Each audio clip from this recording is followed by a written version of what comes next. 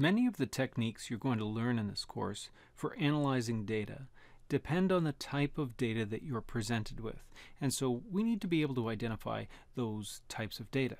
So in this video, I'm going to look at two of them: discrete and continuous. Now, the textbook definition of discrete data, or a discrete variable, is very straightforward. It says a discrete variable consists of separate, indivisible categories, and no values can exist between two neighboring categories. Another way of saying this would be to say that discrete data, or a discrete variable, can take on only certain values within an interval.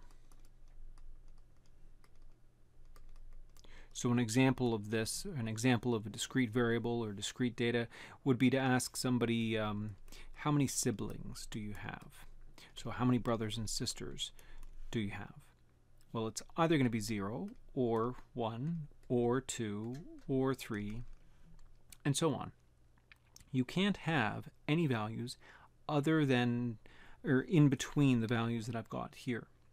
So for example, you can have 1.875 brothers and sisters. You can't have 2.2 siblings. You either have to have 0 or 1 or 2 or 3 and so on. So there's only certain values that are allowed within an interval, even if the interval goes all the way up to some unknown or infinite extreme. There's only certain values that can be the possible values for that variable. Discrete variables don't have to be numerical, don't have to have numerical values. You could ask somebody, you could perform a survey asking somebody what their favorite pet is with a list of options, and so they could choose cat or dog or turtle and so on. So it's either going to be a cat or a dog or turtle is your favorite pet. It can't be, you can't have a response that takes on a value in between these given values. So discrete data can come in the form of quantitative data, where I've got quantities. Typically counts are an easy way to identify discrete data. Discrete variables are always something we can think of as being counts, as opposed to continuous, which you'll see will be, instead of counts, measures. So discrete variables can be counts, or they could be qualitative categories like cats, dogs, turtles, or it could be something like what is the area code that your phone number falls within. So is your area code 416 or 647 or 905 and so on? These are discrete categories. Within the city that you live in, typically there won't be any options between these. It's not as though you could have any value between 416 and 647 or between 647 and 905. These are going to be distinct and separate categories that are assigned by the phone company, and so you have to fall within one of these categories, but no, you don't have the option of falling anywhere in between. So let's have a look now at continuous and how it compares, continuous variable and how it compares. For a continuous variable, there's an infinite number of possible values that fall between any two observed values. A continuous variable is divisible into an infinite number of fractional parts. So what do they mean by that? Well, an easier way of saying this would be that a continuous variable can take on, instead of certain values, it can take on any value within an interval.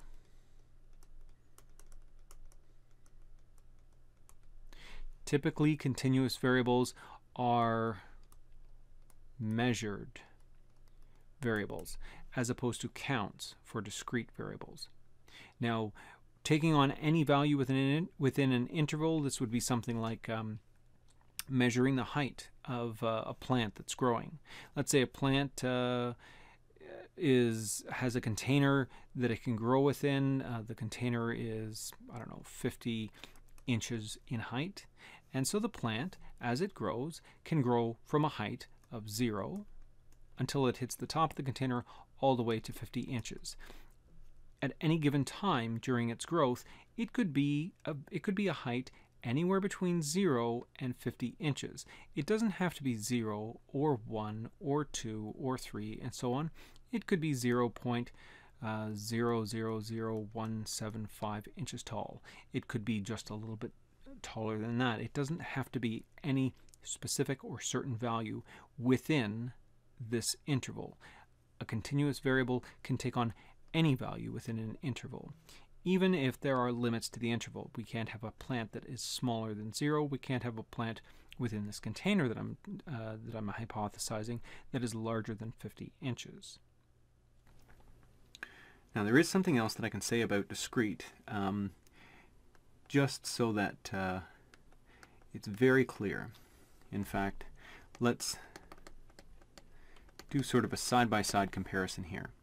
I've got discrete and continuous. Now so far what I've said is that discrete could be described as being counted quantities, whereas continuous would be measured quantities. In a lot of cases this is going to help you decide which type of numerical data you have. But this won't always cover things. There are going to be some situations where you would not necessarily count or measure your values, and so you could be confused as to which chapter you should be dealing with. So let's look at another way of talking about discrete. Discrete data has what I'll call either jumps or gaps between the possible values. Oops.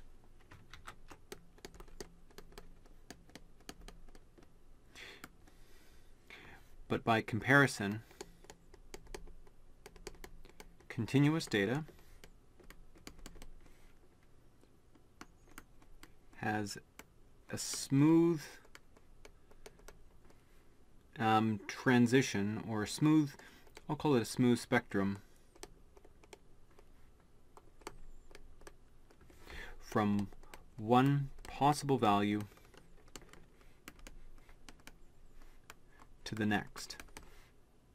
One of the ways that they'll describe this in your textbook is to say that discrete data, you have a finite or a limited number of values, whereas continuous data has an infinite number of values. Oops, I spelled that wrong. So how does this work? Well, let's start off by connecting these two ideas here with these two ideas here. Let's say, for example, when it comes to counted quantities. Now, if I was to say, how many brothers do you have? Well, basically, you're either going to have 0, or 1, or 2, or 3, and so on. Whereas with continuous, I would be asking you a question where we're talking about measuring something. So perhaps I might ask you, how far do you travel to get to the school every day? Or whenever you do come to the school, how far do you have to travel to get to the school? Now, you might live on campus, so that would be that you travel 0 kilometers to get to the school. But you don't have to have your next value, your next possible choice, be 1 for 1 kilometers. Or if I'm measuring in miles, it doesn't have to be 0 and then 1 mile, and so on. You could have any value in between these possible. Let's say you live only a block away, so it's only part of a kilometer or part of a mile. You could have a decimal. So what decimals can you have? You can have any decimal. It just depends on how accurate you want to be when you're making your measurements. You could have a value of 0.00000001 or 0.000 and so on with a 2, or I could be even more accurate. Basically, between 0 and 1, I can technically have, before I even consider going into the numbers that come after that, between 0 and 1, I can have an infinite number of fractions or partial values. That's allowed with measured data or with continuous data. But you would never get that with discrete data. I can't have between 0 and 1 brothers or between 1 and 2 brothers. I either have 0 or 1 or 2 or 3. So discrete data has jumps or gaps between the possible values. So there's going to be a limited number of those values. Continuous data has a smooth spectrum, so you don't jump from one answer to the next to the next. You could be anywhere between any two possible answers.